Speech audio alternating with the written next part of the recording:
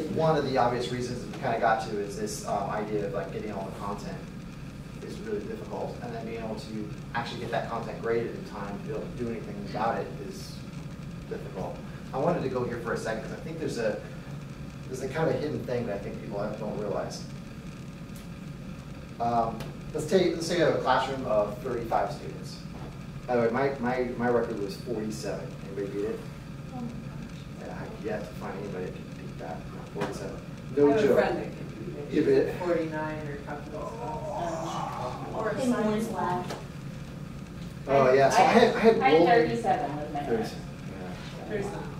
It's almost too much. Yeah, I literally have rolling. You know, like those folding chairs, like you have for like the gym. Yeah, it was like literally one of those on the side with a rack. We had in a the classroom. folding chair in Yep. front of the teacher podium, yeah. And they come out and like kids were like race to class because they didn't want to get their own folding chairs and have to figure out. It was like really kind of socially awkward too sometimes because like you're just crowded. And they're like, all right, I got to find desk to sit next to, or it's just I really kind of felt bad. It was horrible.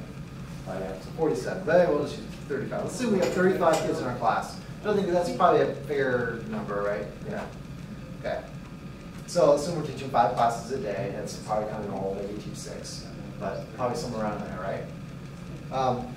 So if you photocopy, if you made a photocopy every day for every student, you're really talking about 175 copies per day, right? It seems kind of reasonable. Maybe we don't do it every day, but I know often you're asked to if you have a daily practice, you also do an exit ticket, so an extra thing, or all kinds of things, right? So I actually think my count was much higher than this, but let's say it was this. So then if you take that 175 per day and you multiply it by 180 days a year, you're looking at about 31,500 photocopies. And that's just if you did 1 per day, no more, just 1. Now, immediately I kind of go, ugh. My environmental side kind of goes, I don't feel good about that. So I don't know what, yeah. But there's another thing that hadn't really ever occurred to me before. I went down to the UPS store and I was like, so how much does it cost to make a photocopy, by the way, right? So I asked them, and they're like, well, it's about 12 cents a copy to make a black and white at the UPS store. Now, I assume we can do it a lot cheaper at the school district, but it's still probably, I just estimated, let's say it's just 10 cents a copy. So if you think about that, you're literally, if you were only making 1 photocopy per day, you're spending over $3,000 just making photocopies. That's actually that's an enormous amount of money. I never really thought about that. That include the paper cost? Yeah, well, I'm assuming UPS has got the paper, the ink toner, they've kind of figured out what a reasonable cost and margin is. But it doesn't include teacher time. It doesn't include teacher time at all. Teacher time goes way up when you start doing this. Yeah. Yeah. Right. Yeah. I can't decide what I like more, having to send it out and pre-plan, which then I end up not using it because it's not what I need that day. Right. Or they screwed up. So now you Right. I kind of like doing it myself, even though it takes more time.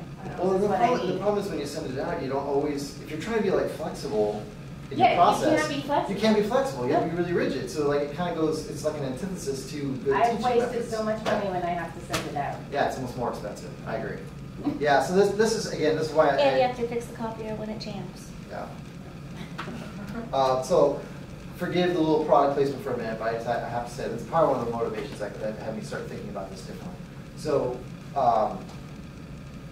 if you can replace a lot of that photocopy with math practice that you don't have to print off and you don't have to grade because you get the score immediately, that should actually reduce a lot of time and a lot of cost and actually work better.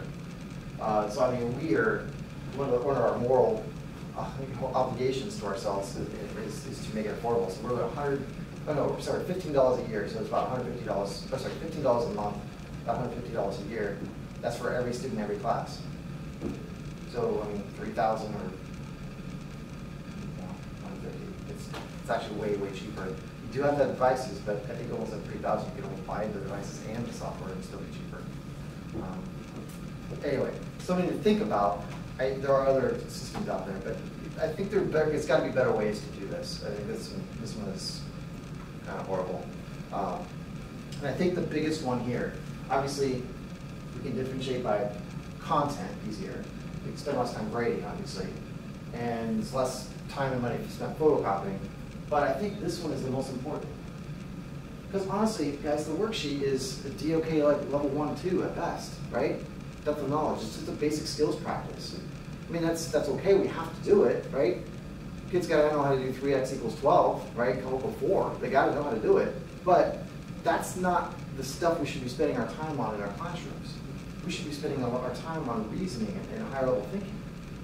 So if we spend all of our time trying to figure out how to get that base level practice done, photocopied, given out to our students, figure out how we're going to score it or what we're going to do with those scores or get the students to even whatever, right?